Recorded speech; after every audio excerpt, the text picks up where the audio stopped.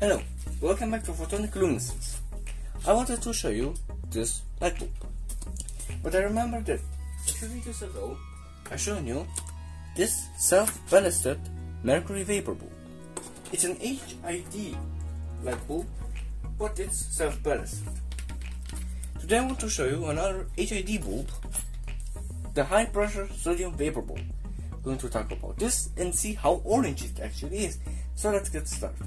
What I really like about this light bulb is that it's my first ever high pressure sodium vapor bulb that I can have in my hand, because I have seen, but I never really had one in my hand. You also really mine. Now we have here the information that says Philips Master. This is a little bit blank over here, and then we have Master Son T PIA plus 70 watt E.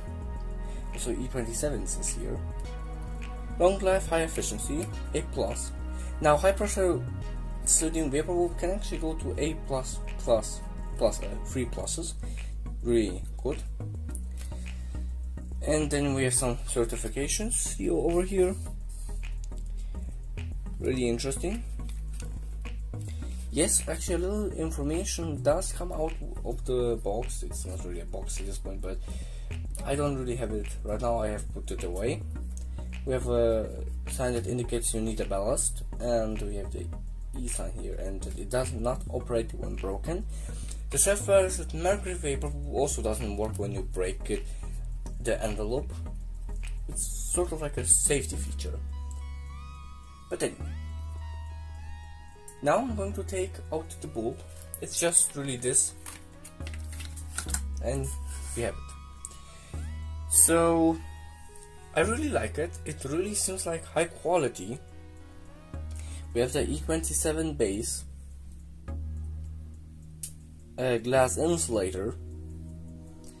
Then we have all of the information being printed over here. It's really hard due to the glare of the screen. Then we have the R-Cube, and we have all of the stem and all of the things that hold it together. I really like it. I really think it's high quality. Now, before we're going to screw in and see its real wattage, I really want to warn, I'm going to use a 70 watt, well, not high pressure sodium vapor bulb ballast, but no halide ballast. Now the bulb this was the original bulb, but I saw that the ballast has both. It says metal halide and high pressure sodium vapor bulb. So yes, it should really work, and we're going to see how it heats up. It will take actually quite a bit. So let's get started with that. Okay, so we are going to see how it's going to warm up, and we're going to see. So I'm going to ignite it in 1, 2, 3. There we go. Now, first it will first be this white, or quite actually a bit. We are at 41 watts, and now it's getting really yellow.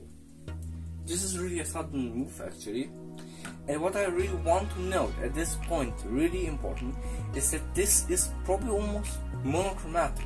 Even though it's high pressure, the thing is it's extremely yellow, and pretty much everything like blue, red, it's almost washed completely away. I can see this extremely slight hints of it.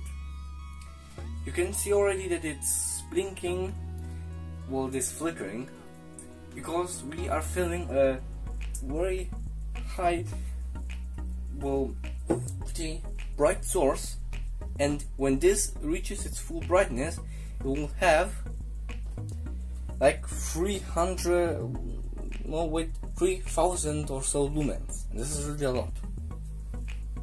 This will, no, 6,000 lumens. That's actually a lot. Again, I'm leaving it, so we are reaching almost 50 watts. It's not yet complete. We still need to wait, because I will show you. To verify when we are ready, I have this box over here of this bulb, and we see that it's not really blue. I'm going to focus it here. So this is not really that blue. In order to see when it's really, this needs to get a little bit more blue, and it is just that, I don't really know. So we will wait a little bit, but we are almost there with 60 watts almost. So I say we still have a little bit wait, but sodium vapor. Okay, I'm going to. Okay, so we are 67 watts. It's still coming up, but I would say we have almost reached entirely its point. So what do I have to say? We have reached 70 watts. The thing is that, yes, it's coming a little bit over, but yeah, there's some ballast drop and so on. So now the tongues around the paper is blue. Okay, so that means that we have almost reached. And what I really think interesting about this sodium vapor bulb is that I really think that it's a white one. Yes, I'm not really that sure, but white high pressure sodium vapor bulb, they tend to be less orange or less pinkish if you want, and more yellowish to white, which I really can see. I'm wearing sunglasses right now because it's really too bright, I can't really look at it. So yeah, I can't really do almost anything to show you without this blinking, rather than a robot then showing you the wall. But even then, it's just so bright at this 7. And you see the auto adjust of my camera. Yes, so this is a real yellow mixed with white, a little bit of white. So yeah, now I'm going to switch it off, and we can still see that it still lights up really dimly.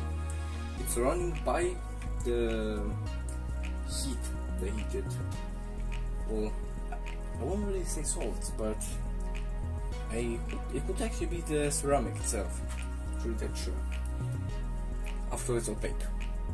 Really important, do not touch the bulb for quite actually a few minutes, or it will burn your fingers. The thing is extremely hot. Now we have reached the end of this video. Before you're going to leave this video, please give this video a like if you thought that this was an interesting light bulb. Also subscribe to my channel to be notified when I make a new video, and leave a comment if you have any questions, because I had questions for this bulb, but now I have answered them.